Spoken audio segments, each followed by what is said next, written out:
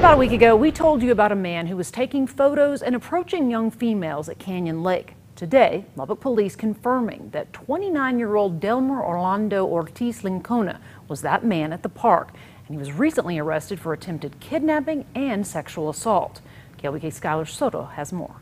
Yeah, I mean, a shock. Sherry Gonzalez relieved tonight after police arrested this man. She captured him on video around Easter. He was walking around taking photos and approaching young women. Fast forward 3 weeks later, and Chief Floyd Mitchell announcing the arrest of Delmer Lincona following an attempted kidnapping of a 4-year-old 1 week ago at the Quick Mark on 42nd and Boston. According to the police report, she was putting her toddler in the car seat when Lincona reached around and tried to take the child. Mom then punched him and he took off. The mother did an outstanding job being a good parent, and the child was safe.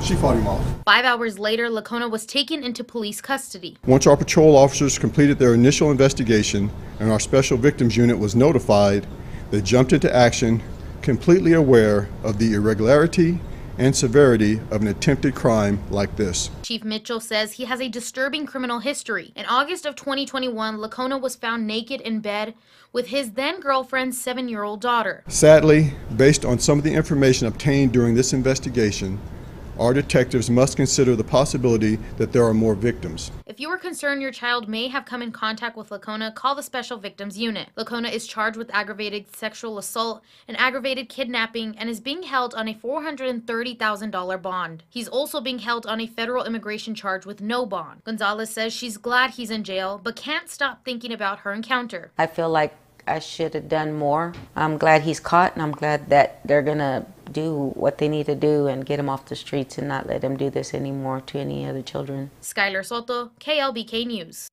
Skylar, thank you. Tonight